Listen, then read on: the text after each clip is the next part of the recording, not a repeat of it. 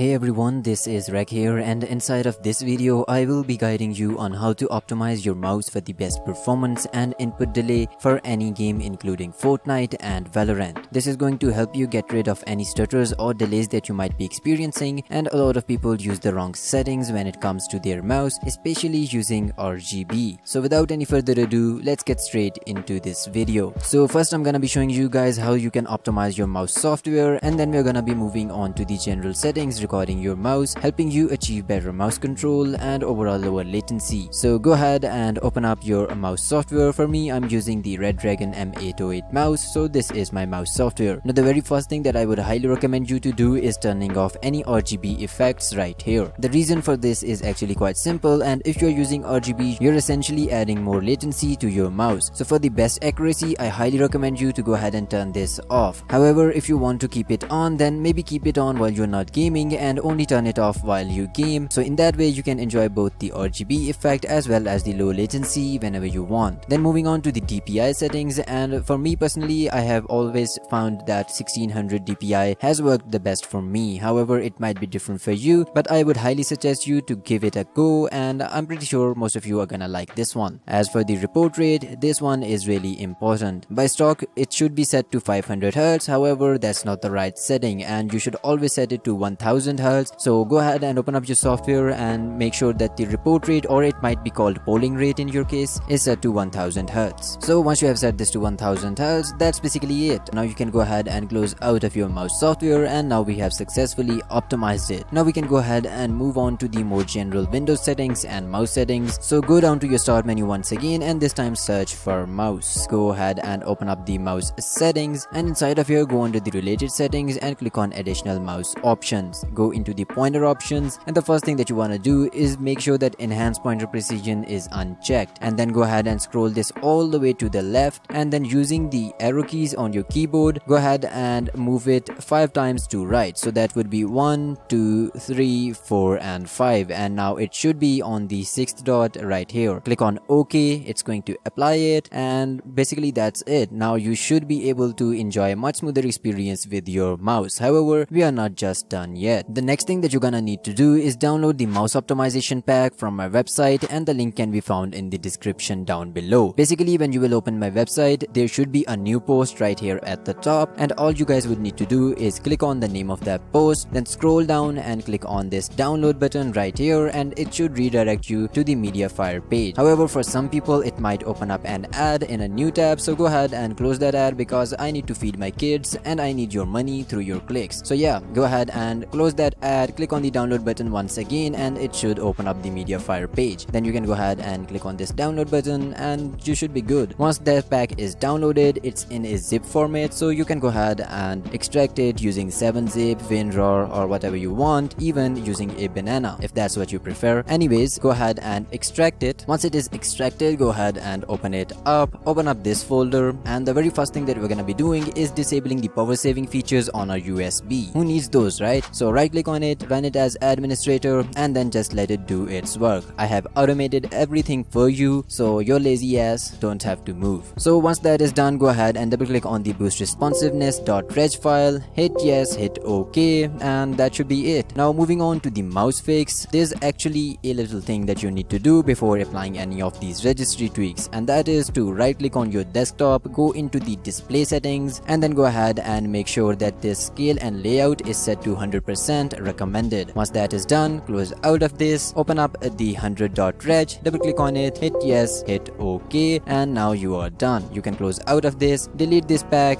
if you no longer need it, which I mean, yeah, you no longer need it anyways. But with all of that done, you should be able to experience a much smoother mouse and lower latency in any game that you play, whether it be Fortnite, Valorant, Call of Duty, or Minecraft, or even Minesweeper. So if this video helps you in any way, shape or form, then make sure to leave a like on this video and also subscribe to the channel for more. And if you want to go ahead and increase more FPS, get more performance, and do all of that good stuff, then check out this video right here for Fortnite. But if you play Valorant and you're a cool player, then go ahead and check out this video right here. Regardless of which one you choose, just go ahead and choose one because I'm desperate.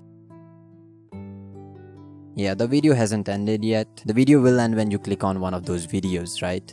Okay, thank you.